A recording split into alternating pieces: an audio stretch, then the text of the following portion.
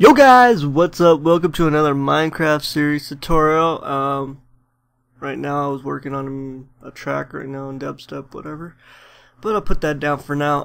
So basically what I'm doing right now is a Minecraft tutorial on basically changing your Minecraft into a 64-bit Minecraft.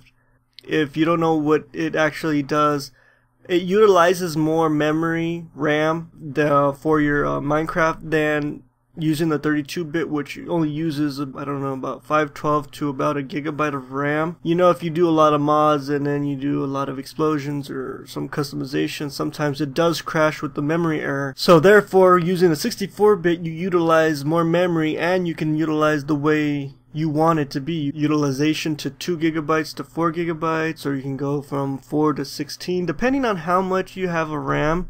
Even though it's not really going to go that far, you can extend it by using more of that power. So to do this, go to wherever your Minecraft stuff is at, wherever your Minecraft.exe or jar file is at. And before you actually start doing this, make sure you do have a 64-bit operating system. As you can see, system type 64.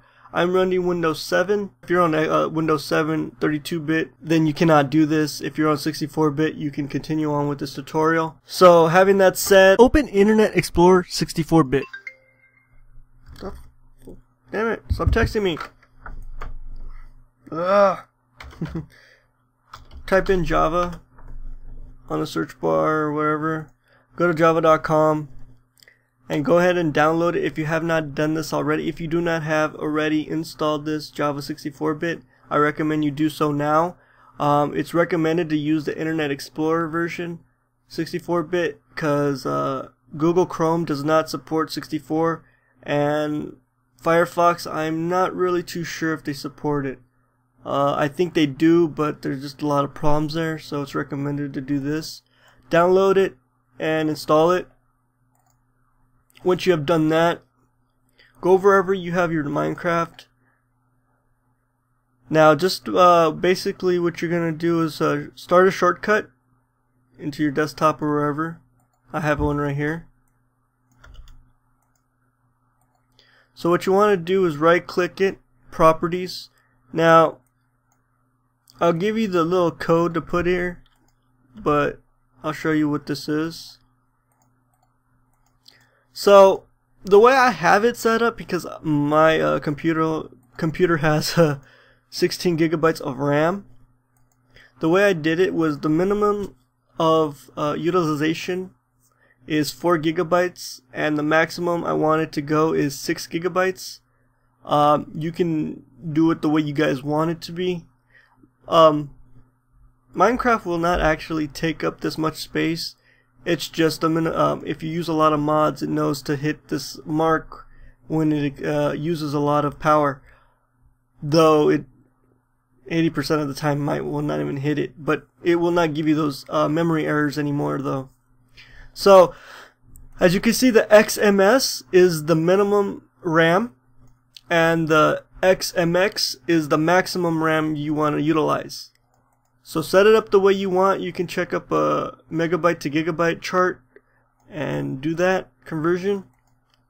And then you right click on where the shortcut is, press space on the target, and just copy and paste it with Control V or right click paste. Apply, and you get to utilize more power.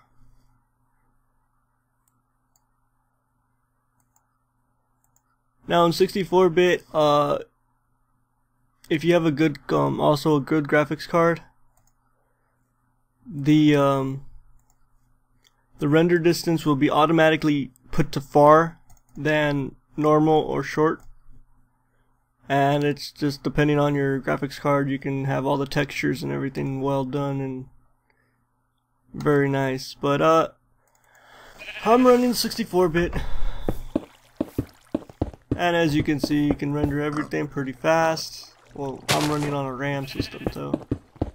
But everything renders fast, and yeah. As you can tell, as you can see, the allocated memory right now is at 600 and whatever. I'm gonna go and blow up a shitload of things, and still at the same amount. Big damn explosion.